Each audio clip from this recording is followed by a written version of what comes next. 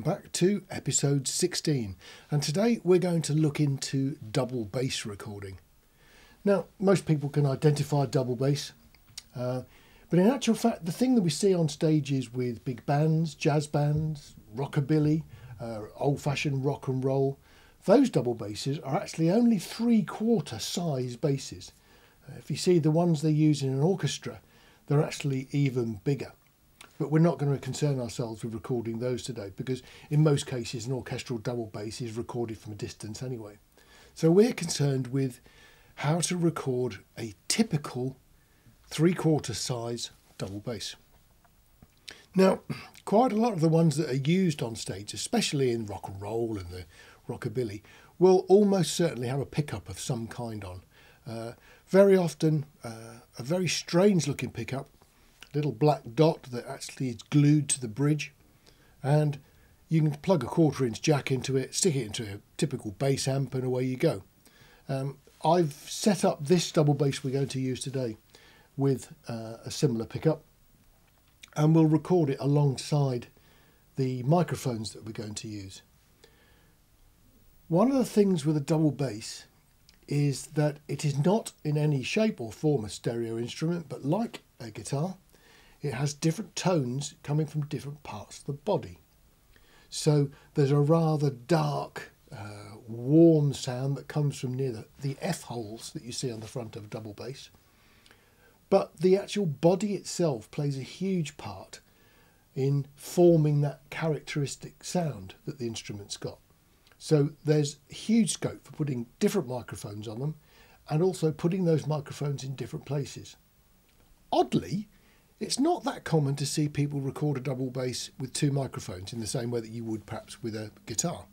It tends to be just one. It may be that the range of frequencies from low to high is just a little bit more condensed, but in general you get a pretty good sound with a 1 microphone technique used on a double bass. Now, the odd thing, of course, is that with the double bass being a predominantly bass instrument, dynamic microphones are fine, condensers are fine, and it could be argued that you really don't want that very top end, because most bass players actually don't like that bit. It could be argued that you don't actually need all that HF response, because the predominant tone of a double bass is very much down the bottom. And unlike an electric guitar, its job really is to stay down the bottom. Now, you will get jazz players who will do some twiddly bits higher up, and of course that's perfectly fine. But when they do that, they also tend to play very close to where the microphone is, which does tend to compensate to a certain degree. So as the HF goes up, you're also getting a little bit down nearer the microphone, so dynamic mic gets more of it anyway. Now, one of the big snags with a double bass is that when you buy them, you tend to have them set up for one of 3 different types of playing. Now, it doesn't mean that you can't play a double bass that's been set up for one on a different one, but they've got different needs. So if you're going to play classical music with a bow, you want to be able to sort of play that very loud, strident sort of stuff, which tends to give you a very high action, so that you can really dig in and make it very, very loud. If you're playing jazz, then almost certainly you won't be needing to play that loud. And also some of the stuff is quite intricate, and so a lower action is preferred by most players if they're going to predominate and play jazz. For people like me, I'm more likely to be playing quiet jazz than I am anything else, so that's the sort of action I've got. If you're into rockabilly, one of the particular needs of that style of playing is that you slap the strings. Now, unlike the sort of slap technique that you see on an electric bass, slapping a double bass actually means you hit the strings with the flat of your hand and you whack them into the fingerboard, and that produces a really strong click. So if you're going to record someone who plays rockabilly or any form of the slap bass techniques, then you need to pick up that HF stuff. So the mic position might need to be altered very slightly to cope with that. I can't play that. I can do it a little bit, but I'm just not quick enough. There's a very crafty slapping action that you have to master, and being honest, I haven't. So although I know how to do it, I've not actually been able to actually get on with that particular technique at all. So we've got three different sorts of action that you'll come across on a double bass. The very low action that's needed for slapping, a medium one which is fine for jazz and really most styles of playing, and then of course a slightly higher one for a classical player who needs to have plenty of volume and really dig in with a bow. So that's the three choices in instrument. We also have huge choices in the quality of the instrument. Now, by quality, I don't necessarily mean that the way it's constructed, but the materials it's constructed from. So a typical cheap double bass, and when I say cheap, that's a relative term because there's no such thing as a really cheap one. They're big instruments, there's a lot of wood in them, and they're also incredibly heavy, so even to get one delivered can cost you a fortune. But the typical wood in a cheap double bass is plywood. Now there's nothing wrong with plywood. I mean, plywood has been used for applications where you need high structural integrity for years. A thin piece of plywood is an incredibly strong material to make an instrument from. So a plywood bass can be physically quite strong. Where it falls down a little bit is in tone. If you have an acoustic Spanish style guitar and you tap the body, you can hear a sort of resonance on it that a cheap Spanish style guitar doesn't seem to have. It's the same thing. The materials themselves contribute an awful lot to the tone of an instrument. So a plywood double bass can be heat formed into having the right curves, but the actual material itself doesn't really contribute much positively to the sound of the instrument. The other construction, of course, is then a carved one, a bit like a Les Paul electric, where the actual curve has been made by chiselling away some of the material. Now, that's, again, a completely different approach to making a double bass. And if you have a real wood double bass, the price escalates dramatically. Now, because they're a fretless instrument, all you really need for the fingerboard is something that's hard and not going to wear. And like most fretless electric basses, it's not that complicated anymore to make that type of construction. Most double basses are 4 strings, E, A, D and G. No real difference there. The only slightly strange thing about a double bass is that the actual way that the fingers are on the neck is that it's a bit more of a stretch. And luckily I've got quite big hands and I can manage that. People with small hands really struggle. When they struggle, it means they have to move their whole hand further than a player with big hands. So sometimes that can introduce noises and other sorts of creaks and groans coming from the person when they're trying to struggle to actually play the wider space notes. Now, there is noise that comes from the player's left hand in the same way that you get with an acoustic guitar. I have to be very careful because I'm a bit of a sloppy player and I can actually make quite a lot of percussive noises with my left hand. It suits some of the styles that I play, and I've got into the quite bad habit of finding it difficult to not make these percussive noises when I go from certain notes to certain notes. Now, if that's a good thing, then you want to record it.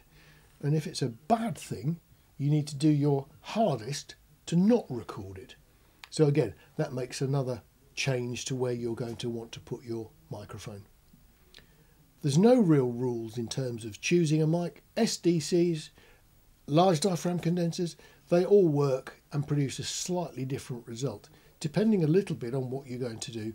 And of course, because it's a big instrument, the room that you play it in matters quite a lot.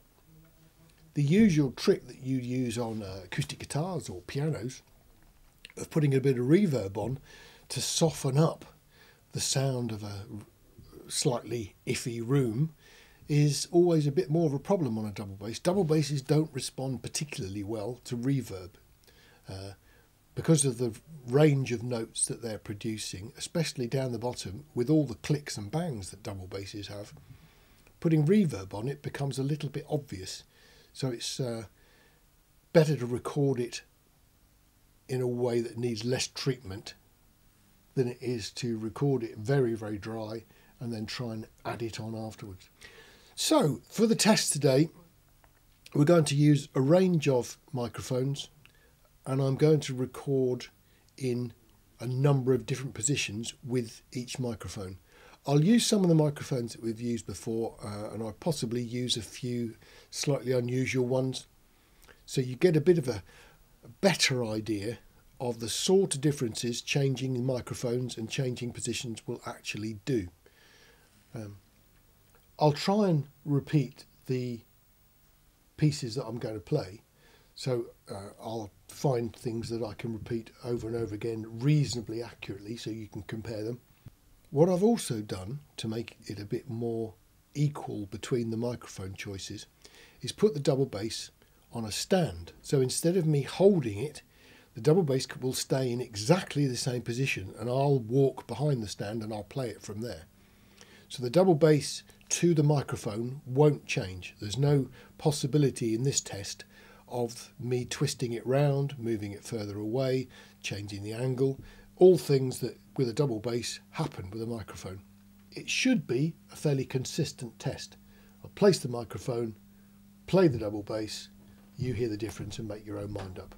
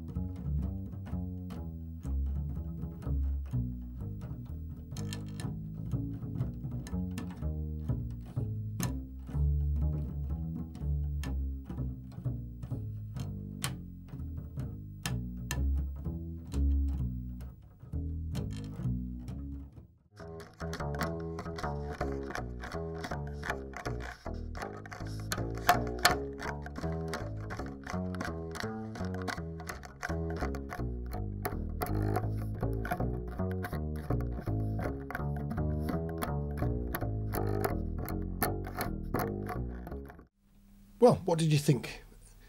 Any particular preferences? I'm sure some of you will absolutely hate some of the microphones and love the others. And some of the differences in tone when we move the mic were perhaps not what you expected, or maybe they were exactly what you expected. If you've got any comments, leave them below, because it'd be interesting to read what you think compared with what you heard. The one thing I did discover, this is a particularly useless video to watch on anything with other than decent bass response. I did try it on my MacBook, and the MacBook gave me a bit of a shock because it doesn't seem to actually have any bass. It goes down to a certain note and then stops. So headphones or decent full range speakers are absolutely essential for this one. If you listen to it on a MacBook, it ain't gonna work. Anyway, that's the video for today, folks. I hope it was useful. If it was, click the subscribe button, do the bell ringing stuff, and we'll see you in the next video. Take care. Bye.